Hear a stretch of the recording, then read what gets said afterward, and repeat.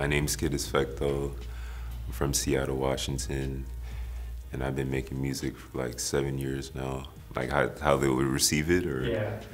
man, I want them to just go crazy, you know. Like I want them to like listen to it whenever they're going through a problem, or whenever they need inspiration, or they need to fill that void. You know what I'm saying? Like my music's right there, you know.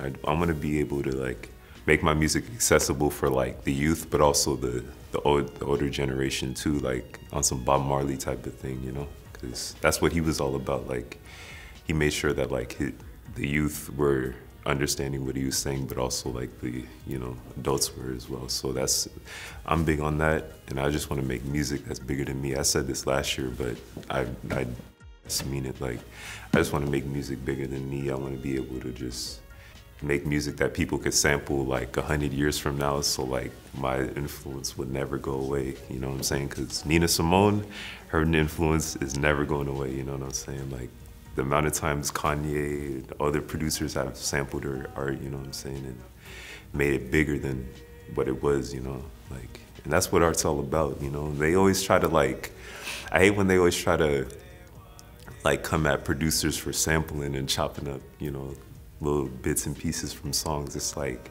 you want people to do that for you, you know what I'm saying? Because that's gonna make your music live on longer than you just putting it out and just having 100 people or 1,000,000 people, whatever, listen to it and just leave it there, you know what I'm saying? Like people got to come back to it, you know. So. Been a minute, got leisure.